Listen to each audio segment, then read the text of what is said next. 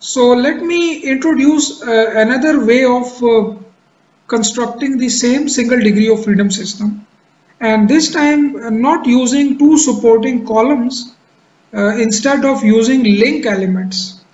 Link elements are special elements available in ETABS and SAP, using which you can impart some special features or special behavior in your computer model.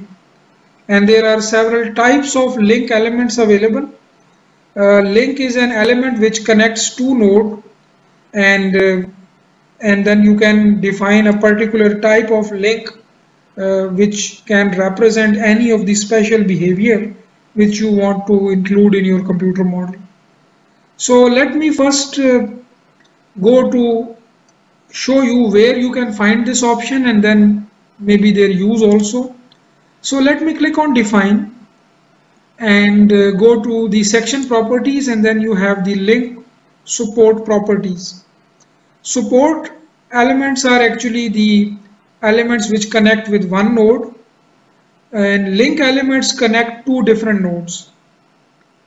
So let me click on this, and there is by default one link element which is already there. So this model is already locked, so let me open another one which is not run already, so that I can see all the available features there. And now I can go to define section properties and link support properties, and then I can even add a new link property or modify this default one. So let me add a new property. So we have to give the name of this link, and then these are the available link types. Our link can be of these types, and each of them is used for a specific behavior. There is a linear link type which simply acts like a linear spring, and we can define our own stiffness to that spring, and therefore this can be one way we can model a single degree of freedom system, a linear single degree of freedom system, that we simply define a linear link element and give our property or stiffness value which we want to use in our single degree of freedom system. So instead of using columns and their lateral stiffness, we can use a link element also to develop a linear single degree of freedom system. But we can also have link elements which can represent different types of dampers. There is a link element called hook element and gap element. I'll explain it in a minute.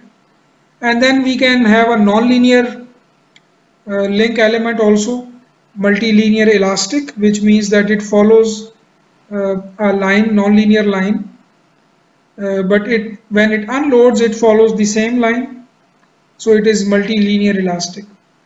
Multilinear plastic means that it can follow a different line while unloading, so it is a detailed nonlinear link element. Then we have several types of other, for example, rubber isolator, friction, or some other types of isolators also. So dampers, isolators, and linear, nonlinear spring behavior, we can give it using the link type and defining a link element. So let me first try to define the same linear single degree of freedom system with the same time period 0.314 seconds using the link elements and not using the two columns. So let me delete these two columns. Let me simply delete them, or maybe let me open a new model, the other one, a copy of this model, so that if I modify this one, the original is still there.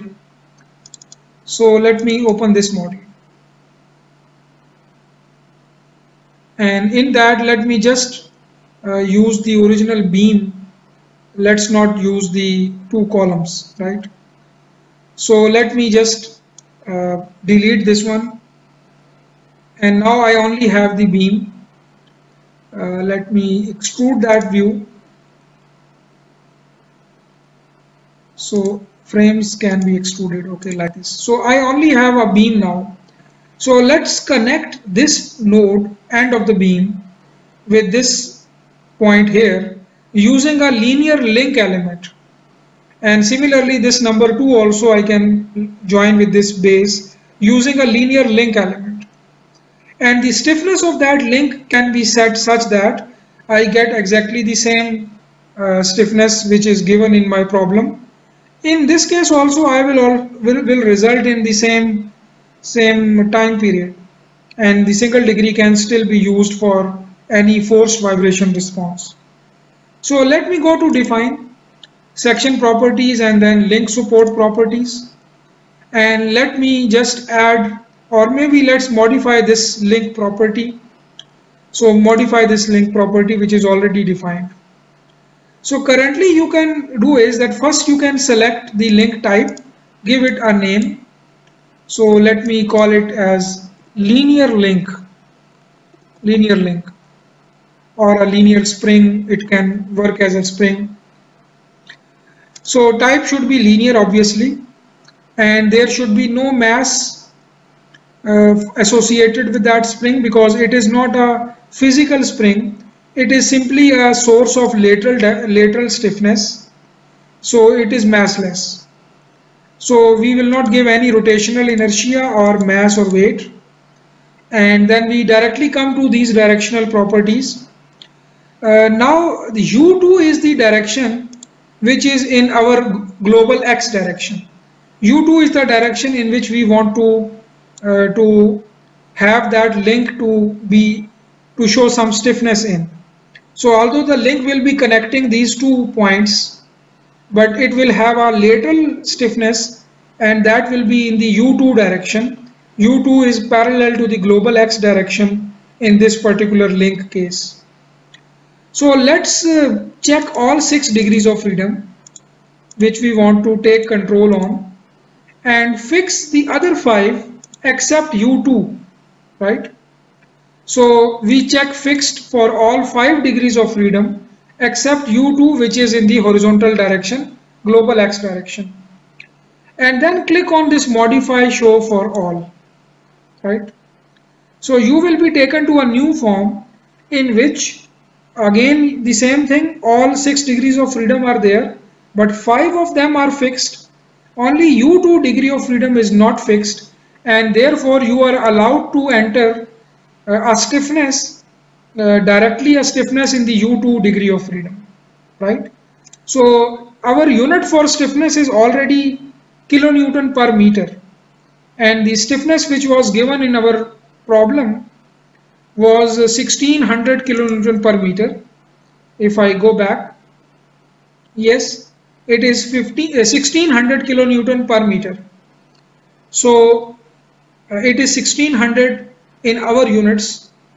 So let me come back here, and since I am planning to use 2 link elements instead of 2 columns, so one link element should have a stiffness of 800 kilonewton per meter. So I just defined an uncoupled stiffness in the U2 direction which is equal to 800 kilonewton per meter. If I uncheck any other direction also, let's say I uncheck the fixed condition for U1 degree of freedom, then the program will also allow me to enter a stiffness in U1 direction, but we only require the stiffness in the horizontal X direction, and all other degrees of freedom will be fixed. If I go for stiffness is coupled option, in that case the program allow me to enter the full stiffness matrix depending upon what degree of freedom I check or uncheck. Let's uncheck all of them. In that case the program wants me to have the complete stiffness matrix. Obviously half of the stiffness matrix I will enter, and the other half will be same as this one. So if the stiffness is uncoupled, we will only have the diagonal entries, but if it is coupled, we will have the off diagonal entries also. Coupled stiffness means that any action in one particular degree of freedom also affect the action in other degrees of freedom. And uncoupled means that you only require to enter the diagonal entries or just one number for each degree of freedom, and no off diagonal terms are required. So uncoupled means that one action in a particular degree of freedom only affects that particular degree of freedom, and there is no role of the other degrees of freedom. So in our case now we only require one particular degree of freedom U2, and all others will be fixed. So only program is asking me to only enter one number, which is the stiffness in U2 direction, uncoupled stiffness in U2 direction for this particular link, linear link, which I am defining. I can also define the damping, but let's not go into that detail. Currently just restrict ourselves to the stiffness of that particular link element. So it is a linear link which will act as an uncoupled spring only in U2 direction with a stiffness of 800 kilonewton per meter, and we will be having two of such links. So let me click OK, and this is our linear link. So that's how we will control any of degree of freedom and will give our own behavior or our own stiffness to any of the degree of freedom we want. So the total 6 degrees of freedom means 3 translations and 3 rotations, but we will be focusing only on U2 translation. So let me click OK, and now this linear link is defined. So now it is a simple spring element which can connect two nodes, and it is having a stiffness only in the horizontal direction equal to 800 kilonewton per meter. So now let's draw that link instead of our two columns and fix the base of those links, and we will see that we will be getting the same time period which we were getting with the when we were having those columns. So let me go to draw, and here we have draw links, and let me just select from the bottom that linear link, which is the only link which I defined. So let me click here and click at the bottom also. So the link is defined already. This is the symbol for link. So let me right click outside and then again draw another link from here up till this point. So this will conclude my link definition. So now these links are just the sources of stiffnesses. They are hypothetical springs in the horizontal x direction. Although the symbol is showing it in the vertical direction, but actually we know that only the U2 degree of freedom is given with some stiffness. Others are all fixed. So now let's run the modal analysis and see what time period is shown by our model or predicted by our model. But first let's restrict these two nodes. So I select the bottom two nodes and assign it with the fixed restraint. So let me click on fix support and click OK. So now let's run the analysis. Let me go to analyze and then set load cases to run. And let's only run the modal case and maybe the dead load case. Let's not run the harmonic load cases which we just constructed. I just want to show you the time period and then we will proceed further. So I click on run and it may take some time to run the analysis.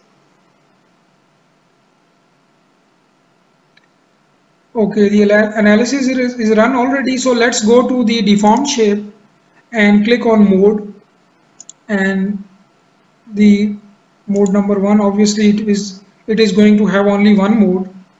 So now you can see that the time period is exactly same, 0.314, which we were getting when there was two columns supporting that beam.